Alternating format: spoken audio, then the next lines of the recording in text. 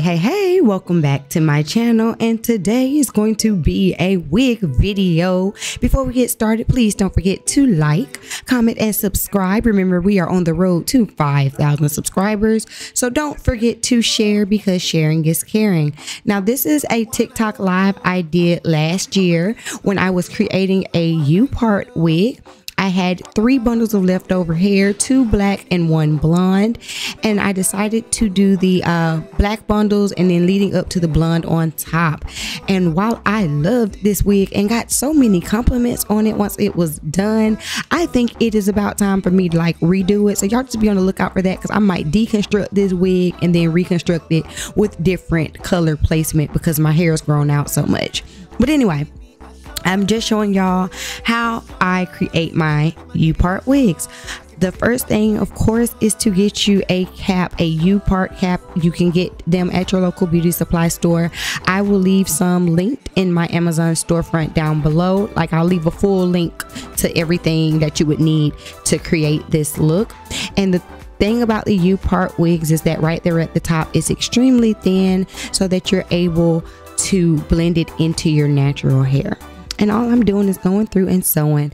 And pay attention to when I get to those corners, because I like to make sure I show y'all how I keep my corners nice and flat. And one thing that I have to have when sewing a wig are my T-pins, because that's what helps me to keep the hair in place as I'm sewing it across. So as you can see, I have one side of the wig already pinned to where I want it to go, and then I'm just sewing to meet that T-pin. This is a way that you can kind of measure out your hair, make sure that your placement is right, you're not guessing. And also by going ahead and pulling the hair over to the other side, you can make sure that it's flat from one side to the other. Pro tip, baby.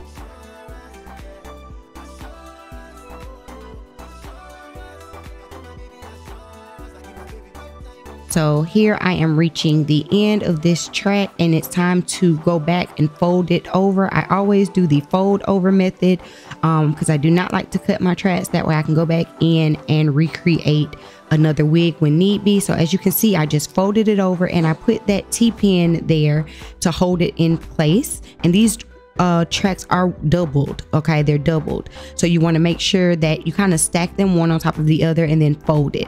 And as you can see, I went over to that other side and I began to stitch on the side that is not folded over, and then I'll meet it to the folded over side. I hope that makes sense. If it doesn't, just rewind.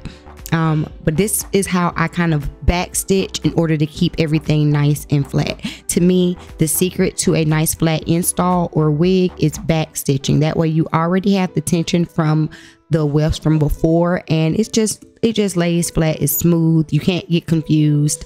It's just the best technique in my opinion.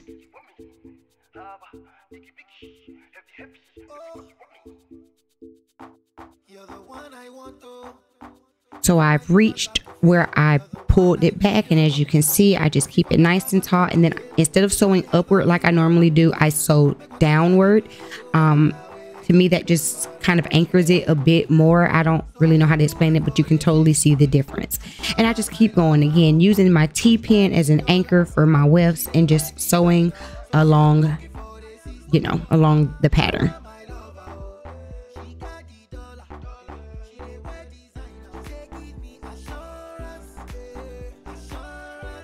As you can see, I made it to the blonde bundle.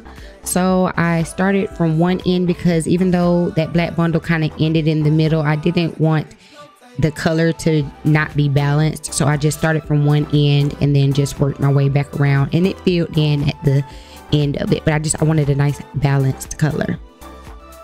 And just pay attention again to how I wrap the blonde around, because once I got to the blonde part of the wefts, it is the top. So you got to make sure that you are doing more of like a U pattern so that the hair will fall forward and you don't have to worry about like your edges being out too much or anything like that. So just keep your eyes open for that.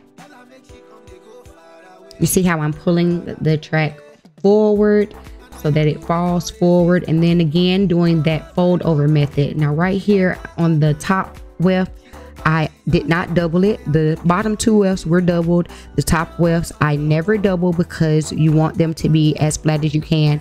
So I kind of actually bring them closer together. I sew a little closer together, and I do not double them because I don't want any kind of lumps, bumps, or anything like that. And I just want to make sure that everything is nice and smooth.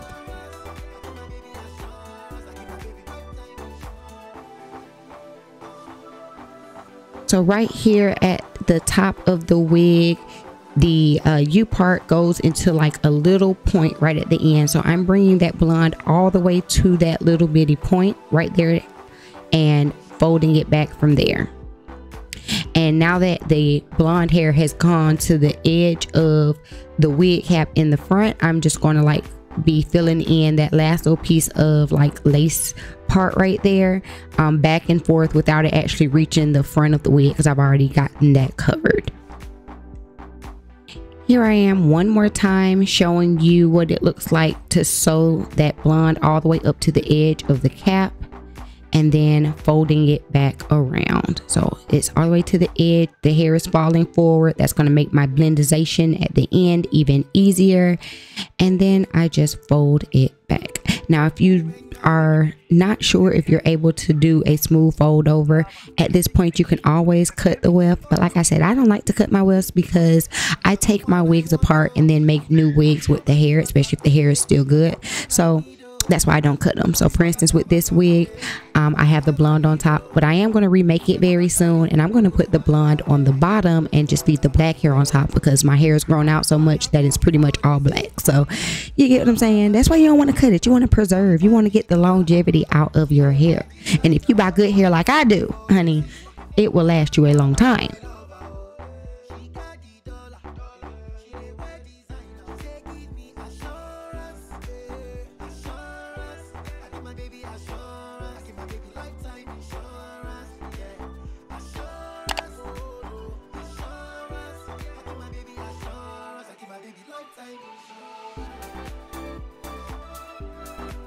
And so at this point, the only thing I have left to do is close it up. So I'm just going to keep going back and forth from side to side until there is no more of the cap showing. So here I am just showing you all how I close it up. This is the great thing about doing a U part. You don't have to worry about a closure. All you have to do is keep going back and forth until you run out of hair. And as you can see, I still had a little bit of that blonde left, so I did double it back one more time, and then I went back and I added a black track on top just because my roots are black and I just wanted to be able to give it a little bit of breaking up so that I was able to blend it into my hair a little bit more. Now my blondes are not the exact same blonde. My natural blonde in my hair is warmer, but when I straightened it out and blended it in, you know, like it wasn't bad at all. Like if you are looking that hard, honey, it is a problem. It really gave more like an ombre type effect, you know what I'm saying? But if you looking that hard, get out my head. So this is what it looks like, and then I decided to just kind of throw it on really quickly just so that y'all could kind of see what it was giving or whatever. Again, this is just kind of just thrown on, not blended or anything, but I wanted y'all to kind of get an idea of what it would look like at the end. I did go ahead and do some finishing touches off camera, like adding the clips around the U so that I wouldn't have to pin it. I also kind of cut more layers because I wanted it to be more of a side part, but this is essentially how it lays and everything. So y'all just stay tuned for when I revamp this wig, and I'll see y'all in the next video. All right, peace. This is a quick snippet of my Go Without Glue course. Join this course if you are a woman suffering from alopecia so that you can learn how to choose, install, and maintain a medical wig. And for a limited time, I have a special promo code. Enter promo code INTRO to receive $50 off of this course. You do not want to miss it. Make sure you head on over to www.bssu.com and join my course today. To everyone else, don't forget to follow me on all socials, links in the D box. I'll see y'all in the next video. Peace.